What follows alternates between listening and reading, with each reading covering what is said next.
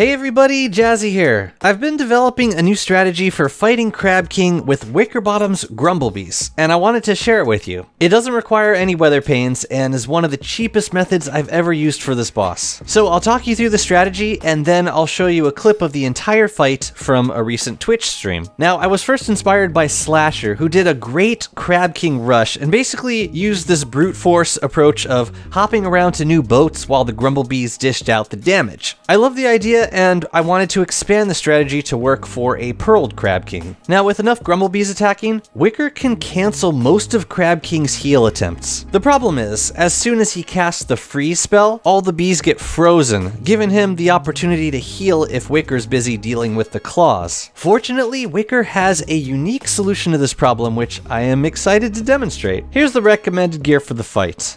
A boat? I mean, yeah, you kind of need a boat. An anchor, a decent weapon such as a handbat, any insulating clothing like a tam, a stack of boards, a driftwood ore, 3 to 4 ice staves, and Wicker's secret weapon, a tempering temperatures book. You can make 2 of these if you want. They're not too expensive, and they're actually quite useful. To summon the bees, you will need apicultural notes, which can be prototyped at a bookcase. If you make 3 to 4 of these books, you should be able to max out your Grumblebee followers without breaking any of the books, allowing them to regenerate inside of a bookcase. Now sail out to Crab King and orient your boat so that the plank is either facing directly towards him or away from him. This will help to keep only 2 claws in range of your boat. I'd recommend some light such as a star color staff, but don't cast these too close to Crab King. Yes, they will thaw out Grumblebees faster, but they could also prevent you from freezing the boss. Also, before the fight, be sure to max out your sanity. You're going to be using books and staves,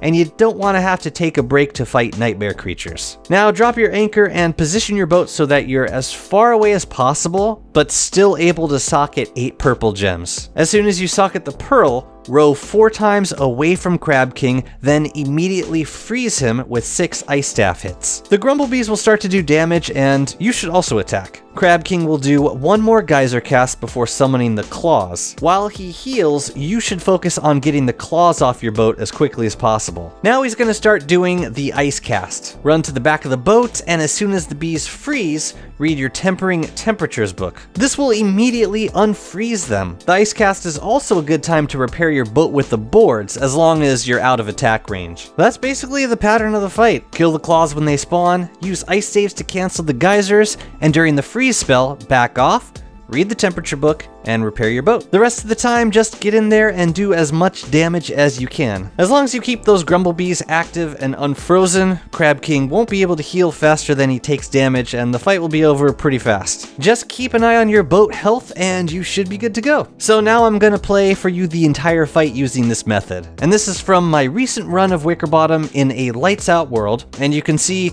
how fast the whole thing goes down. Here it is. Without further ado,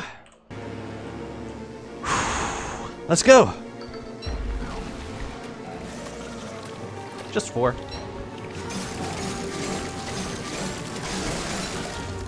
Now we begin. Charge, yes. 2, 3, 4, 5, 6.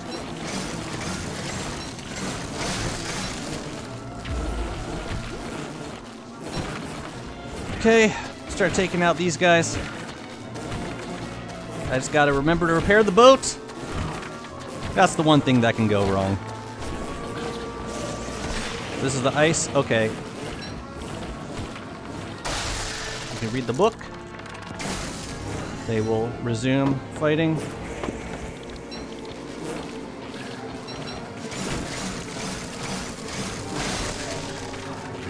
And that's it. That's how we win this.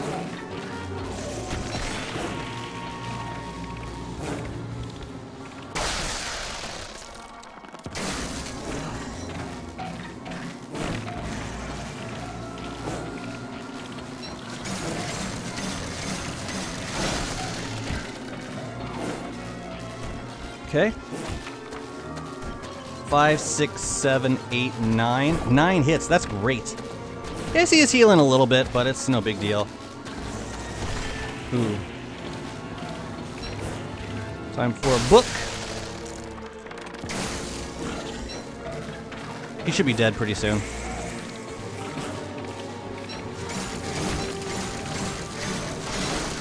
Oh, I gotta repair the boat.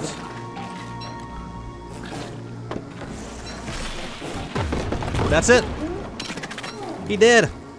And that's all there is to it. Let me know if you have any questions about this strategy, and thank you so much for watching. See you next time.